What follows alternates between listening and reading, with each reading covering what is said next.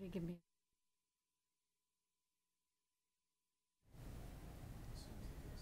Yeah, okay. All right. Ready to go? Mm-hmm. Hi, I'm Gila Martow, MPP for Thornhill, and I'm here with some federal politicians because we're all concerned about the situation in the Middle East for the Yazidi community. We've had some very bad news even this week out of the Middle East for the Yazidis, and just this week we're celebrating a sad celebration of the Sinjar massacre. So I want to introduce Michelle Rempel first. She's the MP for Calgary-Nose Hill and the immigration critic for the federal caucus of the federal Conservatives. So welcome, Michelle. Thank you so much, and thank you so much for your commitment to this issue. I know that this is something you've been working to raise awareness with as well. As MPP Martow described, this week marks the second anniversary of the massacre at Sinjar, which saw thousands of Yazidis killed, executed, and brought into slavery. To date, this genocide has been deemed a genocide by the United Nations, and we know that there are still thousands of Yazidi women who are being held in captivity, who are being raped dozens of times a day by many different so-called Islamic State fighters.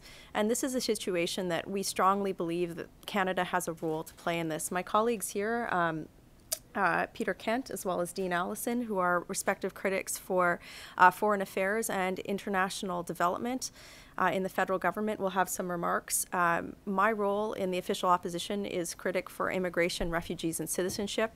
Earlier this month, we had a study in Ottawa which looked at ways that the government can expedite the asylum claims of Yazidi applicants. We had many recommendations come out of this study which we feel that it's imperative for the government to act upon right now.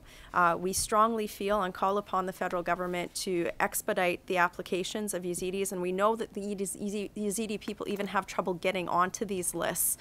So there's many recommendations that we made that we issued a press release on last week, and in commemoration of the August 3rd, 2014 massacre, we continue our calls upon the government to do so. With that, I'd like to introduce a member of the Yazidi community here in Toronto who has been a very vocal and strong advocate for the Yazidi people internationally, but certainly ensuring that Canada has a strong response to this situation. So with that, I will turn the floor over to Mirza. Okay, first of all, I would like to thank you so much for your continued support. My name is Mirza Ismail. I'm the chairman of the Yazidi Human Rights Organization International.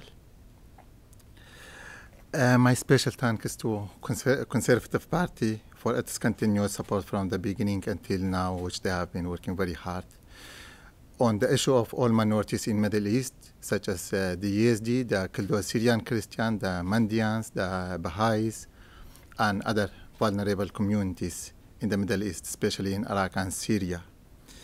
And my special thanks to Honorable Peter Kent, Tony Clement, Michelle, and Gila for organizing this event, the commemoration of the second anniversary of the Yazidi Genocide that began on August 3, 2014.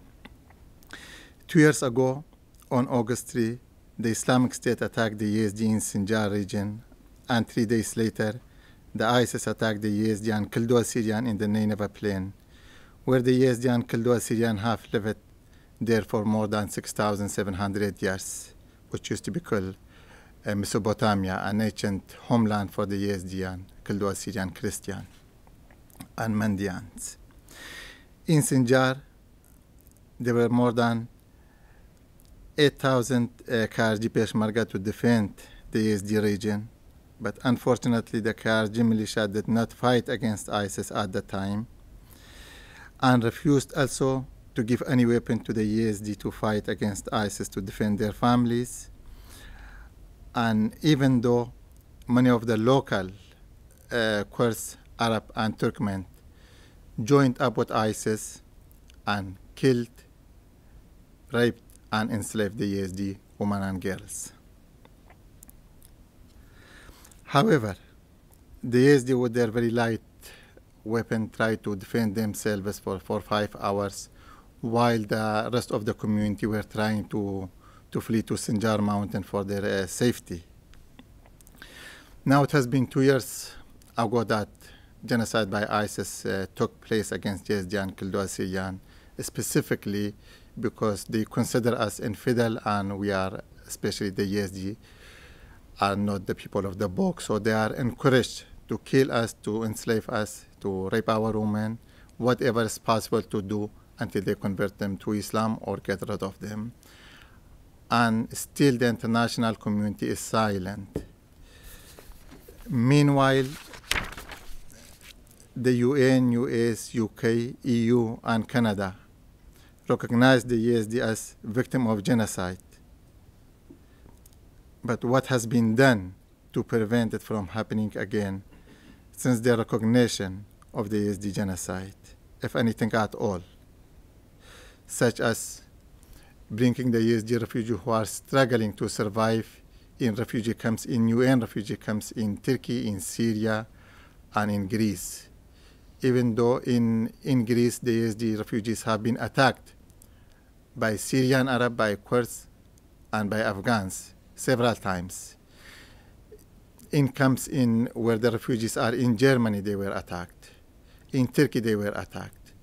So Canada said they would bring the vulnerable people.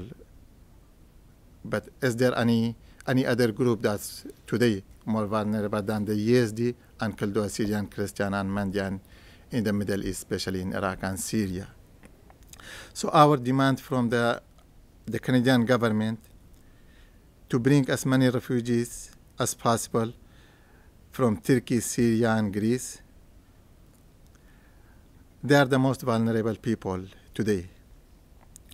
And we also ask Canada to bring the abducted Yazidi who were able to escape from ISIS. Those who escaped from ISIS, they can be in Canada under the Section 25 of the immigration law. Also, we ask Canada and Canadian to call on their MPPs to do action, to make some action. Meeting without action is not going to get us anywhere. We have been meeting many times, probably like hundreds of times, in Canada, in US, in Europe, and other parts of the world.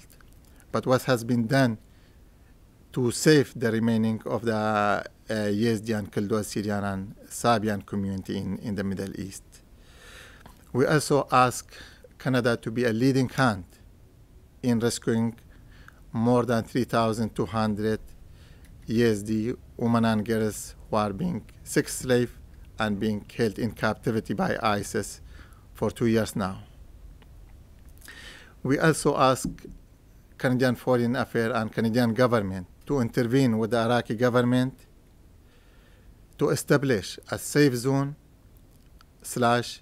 creation of an autonomous region for the Yazidi and Kildua Syrian and provide the military training and military equipment so these people can defend themselves in case another attack happens.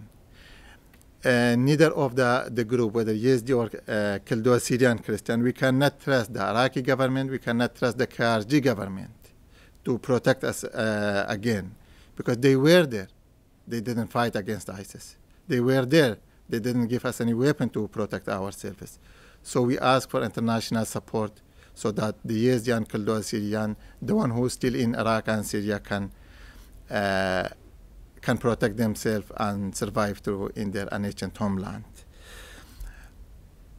And at last but not least, we hope that all of you, we need your help, we need your support to do something so these people can come to Canada, can survive as human beings with dignity and respect as they are.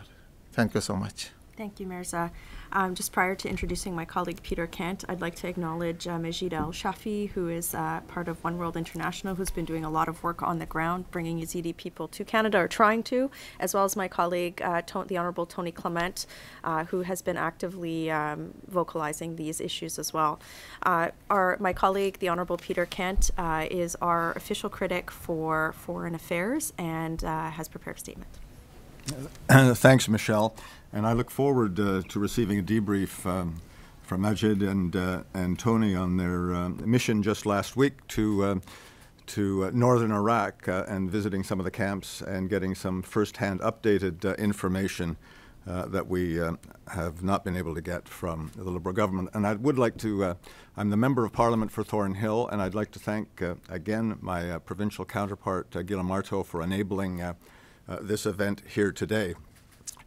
As the official opposition's foreign affairs critic, and in light of the silence from the Liberal government since the genocide was recognized in June, we're calling on the Liberal government to urgently reassess, with a whole-of-government approach, Canada's diplomatic agenda, Canada's immigration program, Canada's military contribution to the anti-ISIS coalition in Iraq and in Syria, and Canada's humanitarian assistance delivery protocols.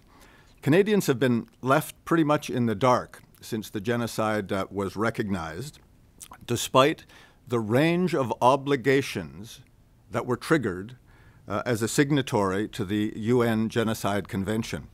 Where the government currently defers to the United Nations High Commission on Refugees to identify refugees for resettlement, and the government boasts that Ottawa does not track refugees by religion or ethnicity, we believe that the recognition of the genocide and the associated atrocities that continue to be committed today should immediately prompt a change in the selection process, prioritizing the acceptance of Yazidis and other persecuted minorities.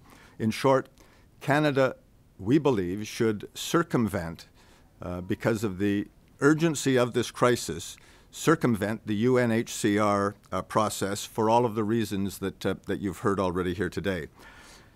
As well, Canada must much more aggressively encourage Security Council members, particularly veto-wielding Russia and China, to request intervention of the International Criminal Court. We in the official opposition also believe that Canada is now obliged to restore a much more robust contribution to the Allied coalition, which is fighting to defeat ISIS, Daesh. The Independent International Commission has recommended in its report filed in June and endorsed by the United Nations in June that all parties fighting against ISIS strongly consider rescue plans for Yazidi captives. That should apply, I believe, also to the internally displaced persons who are accessible today to rescue in the Kurdish Autonomous State. And these are internally displaced people who are not officially recognized or certified by the United Nations High Commission for Refugees. However, the expedited defeat of ISIS on the battlefields in Syria and Iraq is essential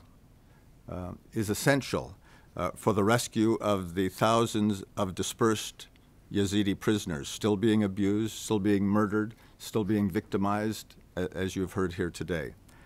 We also believe that the Defense and Foreign Affairs Committees update briefings that were held regularly under our previous Conservative government should be restored as soon as possible to properly inform Canadians on this extremely important mission, on this extremely important humanitarian tragedy. We respectfully submit that the genocide, the continuing genocide, demands action by the government now. This is simply too important for the government to back burner until Parliament resumes in September. Thank you. Thank you, Peter. I would also like to acknowledge, and we're deeply honored to have Nadia Murad, who has been an international voice for the Yazidi people here, whose strength and courage should be a light and a force of action in all international communities. So thank you, Nadia, for being here in Canada, here to commemorate August the 3rd and all the work that you've been doing. With that, I would also like to introduce my colleague, Dean Allison, who is the official opposition critic for international development. Thank you, Michelle. And to all those that have traveled to be here today as well, thank you for taking the time to show your support. You know, at 2 years, this is not a great anniversary that we're recognizing right now. And as we look at what has gone on, we look at what this current government has committed to the area. There's been over $200 million committed to Iraq, but yet nothing in terms of Yazidis and to the challenges that they have to endure in Iraq and in camps in the surrounding areas.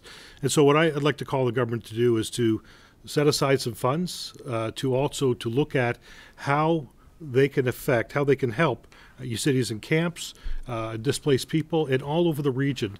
Because we've heard through testimony, as Michelle mentioned in committee as recently as a couple of weeks ago, funds are not getting on the ground. And as I said, while $200 million to Iraq may seem like a great thing, we've heard issues of corruption, and there's still challenges there. And what we heard more than anything is that we need to see dollars delivered on the ground. And so I would just encourage, and I would strongly compel the government of Canada to set aside funds so that they can help Yazidis, and they can help them not only in the camps, but they can go to bat for them in the surrounding regions, and they can start issuing and start respecting some of the protocols that we've seen requested by the United Nations. So once again, to all those that have traveled to be here today and have worked on this issue for a long time, thank you very much. It is important that we be here today to continue to raise the issue on this particular event and time. Thank you, Dean. Because Nadia was able to attend today, we weren't sure if she was going to or not. I would like to invite Nadia Murad Basi up to the stage to give her account. Nadia is a survivor of sexual slavery in Iraq at the hands of ISIS and has become an international beacon of hope for the Yazidi people. So I'll introduce Nadia as well.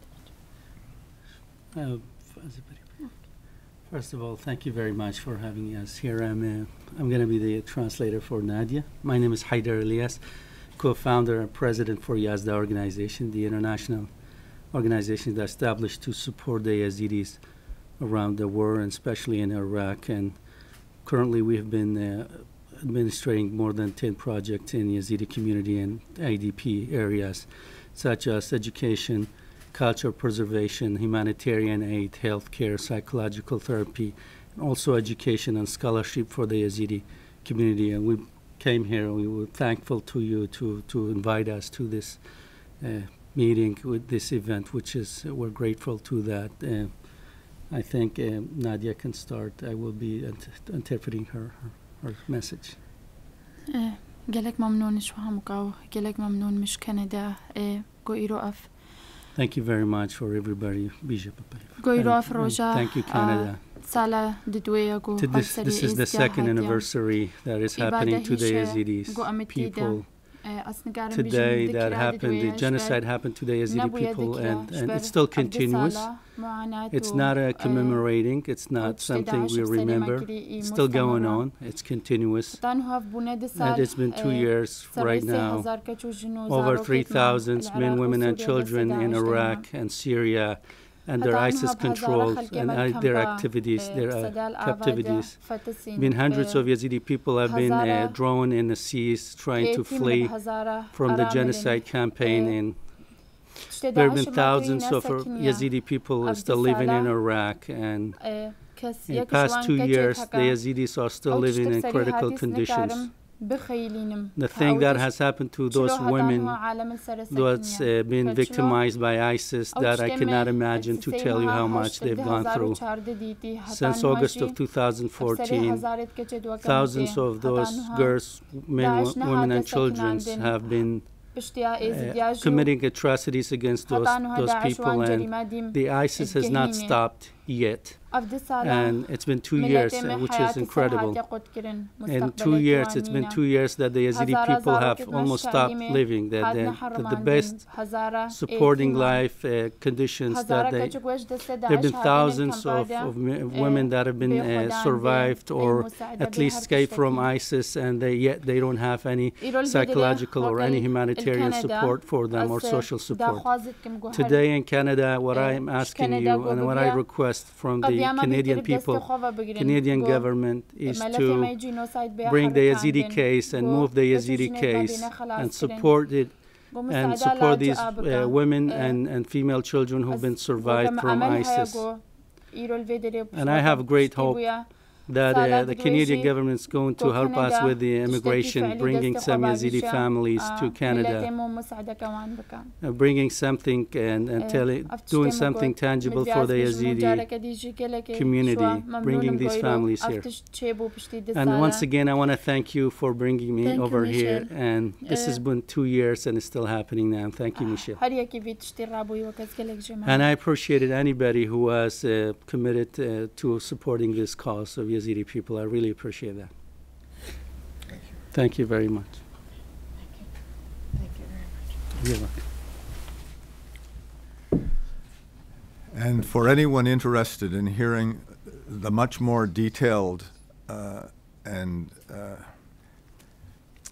devastating testimony that Nadia delivered before the Immigration Committee in mid-July, you can refer to the committees of the House of Commons to the dates that were probably July 18, 19, 20. Yeah. 19, 20, yeah. I just want to say, first of all, thank you for everybody coming out and showing their support. But I want to thank in advance everybody who's watching at home. And I know you're trying to enjoy your summer. I know it's been a beautiful hot summer here in Canada. We live in one of the best countries in the world. But we've got big hearts here in Canada, and I know that you want to help, and I'm appealing to everybody to take the time to phone, to email, to write a letter to the editor, get in touch with your MP and even your MPPs, and say that this is something that Canada can do more and should do more to help the Yazidi community and offer your support and your help. I just want to mention that there's a lot of communities that have been supportive of the Yazidi plight, yes. And there's Mennonite communities that have sponsored Yazidi refugees. There are Assyrians, Kurdish. The Jewish community has been appealing for more help internationally, and even here in Canada. B'nai B'rith hosted an event that I spoke at this year, and many people from the Yazidi community and the Jewish community and other communities as well were there to offer their support. Just this week in Thornhill, which is my riding, Mordechai Kadar gave a lecture. He's a lecturer. He's an expert on ISIS. He speaks Persian. He speaks Arabic. He speaks Hebrew. He speaks English. And he focused on the plight of the Yazidi community, specifically the girls and the women. He even showed in his slide presentation a price list for women and girls, and the younger, even 1 year old, 1 to 10 years old, was the highest price on the list because they were considered, I guess, virgins.